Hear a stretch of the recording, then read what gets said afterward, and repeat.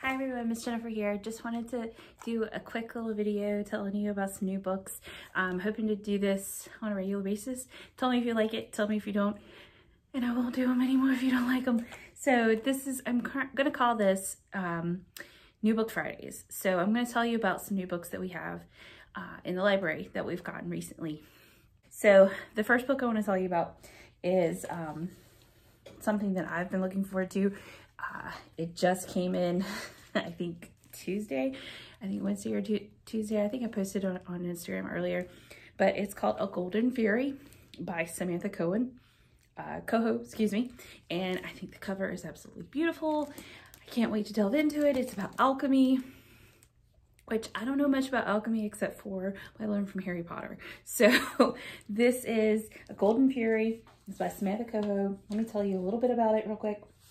So when her once famous alchemist mother loses her sanity while attempting to create the legendary Philosopher's Stone, young Thea is sent to live in her estranged father's home in 18th century Oxford, where her fellow scholars ignore her safety warnings.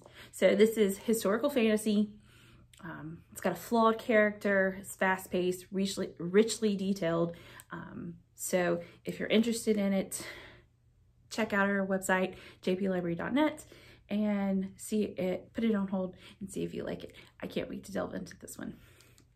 So next up, I picked out a nonfiction for us. This is called Drawing the Vote, and it's by Tommy Jenkins, illustrated by Katie Lacker. It's an illustrated guide to voting in America. So I know the election's coming up, and some of you are of voting age. Some of you will be voting age within the next year or so. So I just wanted to grab this one and just tell you that it's out here, it's available. It is a graphic novel.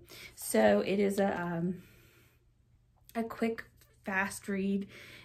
And it explains the voting process in America to you guys. So I'm interested in looking at this myself. I've been a voter for many, many years, but you know, I don't know anything about voting besides what I've been told, what I've learned in school. So to understand it better, I think I'm going to read this one myself, and it looks really good. And I love graphic novels, nonfiction graphic novels especially. So give it a chance. If you want to, you can put it on hold on our website. So check it out. Our last book, I wanted to pick something kind of Halloween-y because it is the weekend before Halloween. So I picked up The Spell of Dark. It's a vampire book by Caleb Roig. This looks really good. I follow him on Twitter. It's the author on Twitter. He is so good, so funny, and this one sounds great. So this one is called The Spell of Dark. It came out, I think, in July, and trying to keep his head down in a supernaturally charged community that is populated mostly by vampires, August is unexpectedly attracted to a mysterious vampire boy who draws him into conflict with an ancient and terrible power. Ooh. So it's a paranormal romance. I love paranormal romances, they're so fun. And it's LGBT diverse, and its own voices. It's got snappy dialogue and irreverent humor. So if you're interested, check this one out. You can put it on hold on our website, but it looks really good. I've read really good things about it. So check them out. If you're interested in any of them, you can always go to our website, which is jplibrary.net, and place a hold.